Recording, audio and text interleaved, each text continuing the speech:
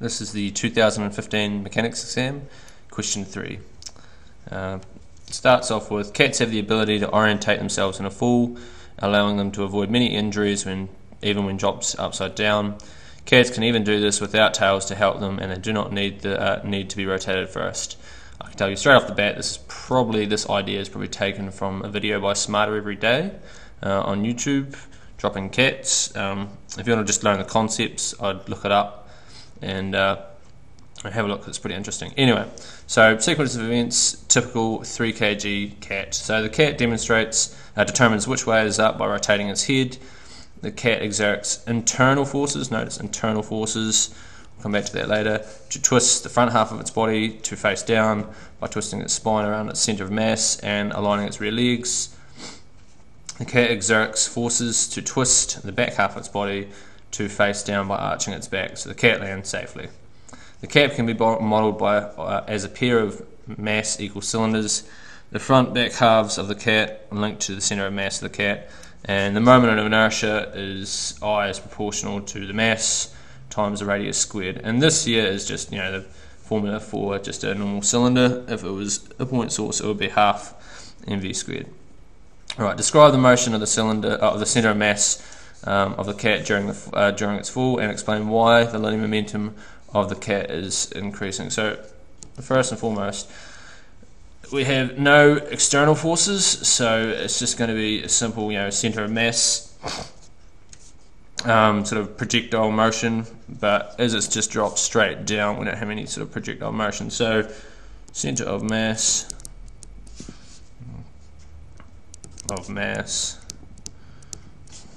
accelerates downwards due to gravity.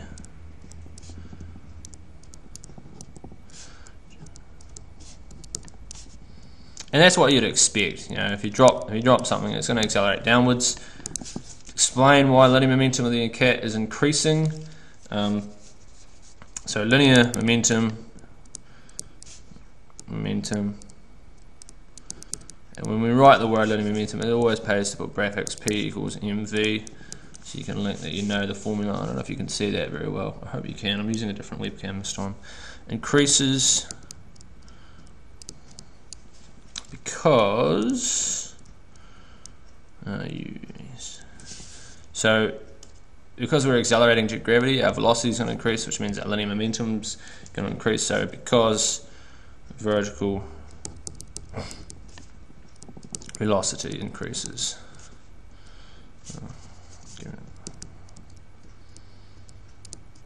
due to gravity, which is an external force, due to gravity, and I'll put brackets external force because it is force. Look at that. So I don't know if you can read that. I hope you can. Considering only the first half of the fall, with the cat's legs tucked in, the front half of the cat can be modelled as a cylinder of radius 0.06 meters or 6 centimeters. During the first part of the fall, the cat uses its muscles to twist the front legs around quickly to reach an angular velocity of 1.2 radians per second. If the angular momentum of the front half of the cat is that, calculate the rotational inertia of the front half of the cat. Right, that's pretty straightforward. If we look in our formula sheet here, this is sort of all the stuff from here all the way along. So we got torque is rotational inertia times angular acceleration. Torque is just force times radians. Normal angular momentum with just mass times velocity, radius squared, and then angular momentum in terms of the inertia and the rotational velocity, the angular velocity. So we'll probably be looking for, we're given the angular momentum L equals I omega, because it's asked to find the rotational inertia, so we're looking for the rotational inertia. We're given the angular velocity, so L is equal to L divided by omega is equal to I, simple arrangement of algebra, which is equal to 3.2 24 times 10 to the negative 3. I'm going to leave the units out. Divided by, we got 1.2 radians 1.2. And notice 1.20 is 3 significant figures again, always 3 significant figures, is equal to roughly 2.70 times 10 to negative 3, and it is kg meters squared. Meters squared, because we cancel out the velocity component because we divided by a velocity. Sweet. Right, next question. The cat, we see that the cat is able to twist the front half of the body even though the total angular momentum of the cat must remain 0. Explain why the total angular momentum of the cat must explain 0, and explain what must happen to the rear of the cat's body. So, bullet point, no external torques means angular momentum must be conserved. That's just the rule. No external torques means angular momentum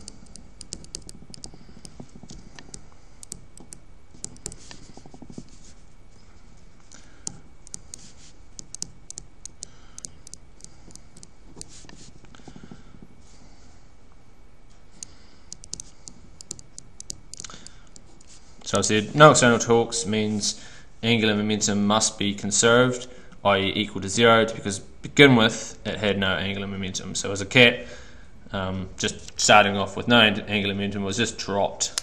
So it must be conserved to 0. So since the front half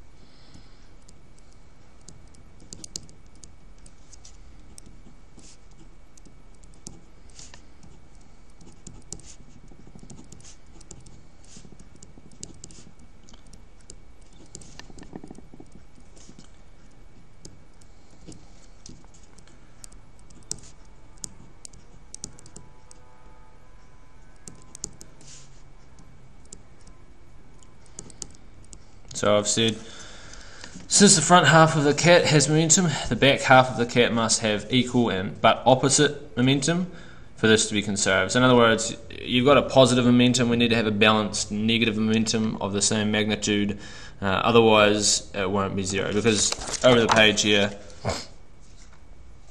it starts off, when you think about it this way, if you drop a cat and you're not giving it any angular momentum to begin with, it's not going to have any angular momentum. So it has to generate by itself, and it means the net angular momentum still has to equal 0. So the opposite momentum must have equal but opposite momentum for momentum.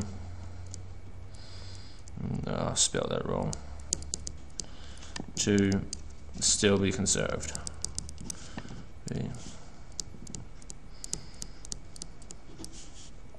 Slash equal to 0. And then after I've answered the question, I check that I've actually answered the question. Explain why the total angular momentum must remain 0. Yeah, and I've said 0 all the way through. And explain what must happen to the rear of the cat's body. Since the front half of the cat has momentum, the back half of the cat must have equal but opposite momentum. So I've explained both points. That fully answers the question. Last question. We see that during the first half of the fall, the cat stretches out its legs. The rear half of the cat can be modelled as a cylinder of radius 0.12. Our front, so if I go radius front, if I put F, it is given over the page, and it is 0.060 meters, 3SF, 0.060 meters. So I'm just going to move it over here so I can see it. Explain how the cat can rotate the front and rear of its body at different speeds. In this answer, you should calculate the angular momentum of the rear half of the cat, explain why there is a difference in rotational speed between the front half of the cat and the rear half, and calculate the angular velocity of the rear half of the cat. So, like I said up here, the net momentum is still 0. So we've got two cylinders. We've got front half of the cat up here, and we've got back half of the cat here, and they're two cylinders. So one can go one way, and the other has to go the other way. And they're at different radiuses, so it means they can be at different speeds. So first and foremost, we'll say, I'm going to put L for angular momentum, L little f, subscript f for front, plus L rear is equal to 0. In other words, we count that angular momentum is on the other side of the page. It's 3.24 kg meters squared per second. Let's double check that. 3.24 times 10 to the negative 3. 10 to the negative 3. So it's 3.24 milli kg meters per second. So that's the front. Plus, so we have to have an equal but opposite. So minus 3.24 times 10 to the negative 3 kg meters per second, meters squared per second, I should say, equals 0. And this here equals rear angular momentum. There we go. And I'm not even going to write it in. I hope we can see that. Yeah, and I'll put a bracket around there as well, just because. And this is equal to the rear angular momentum. So the front is equal to the back, except for it's just the opposite sign. So that's the first part. Calculate the angular momentum of the rear half of the cat. Easy peasy. Explain why there is a difference in rotational speed between the front half of the cat and the rear half. So I'm straight off the bat. If we change the radius, because we have L is equal to I omega. If we change the radius, we change the rotational moment, and thus we change. We decrease the radius, we're decreasing the rotational inertia, and angular momentum is conserved. So our angular velocity has to increase. That's straight off. That's what the answer is. But I'm going to write it nice and clearly. So the front. Spell that wrong. And back, rotational speeds can be changed by the cat changing the radius of its legs, thus changing the rotational inertia. Changing its rotational inertia. Rotational inertia. As the angular momentum is equal to rotational inertia times angular velocity, and L is conserved. This means as I'll just put I increases due to R increasing, omega decreases, or angular velocity decreases, and vice versa. Right, I think I probably could have answered that slightly better because I didn't link in the fact that explain why is there a difference in rotational speed of the front half of the cat and the rear half of the cat. I think I have for the most part. Front and back rotational speeds can be changed with the cat changing the radius of its leg. So it's alright. That's answered. Right. So last part, calculate the angular velocity of the rear of the cat. So that's going to be pretty straightforward. So we have L rear, which is equal to 3.24 times 10 to the negative 3 kg meters per second, which we worked out up top, which is fairly straightforward.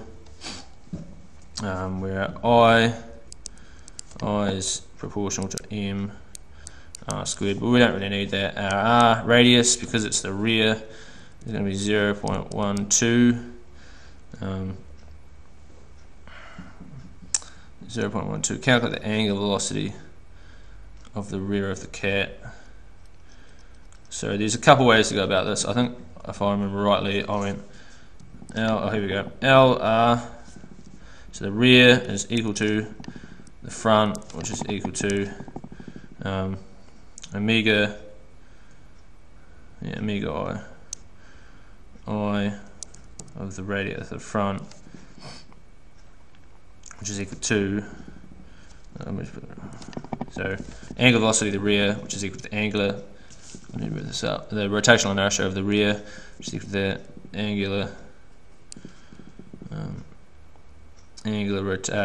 angular velocity of the front, which equals the rotational inertia of the front. It's early in the morning. It's about 7:30 in the morning. So I'm not really thinking very well. Right, well, there's sub-in rotational inertia for that, so I'll make that m squared. And this is all for the rear of the cat, and this proportional is equal to, I should say, m front m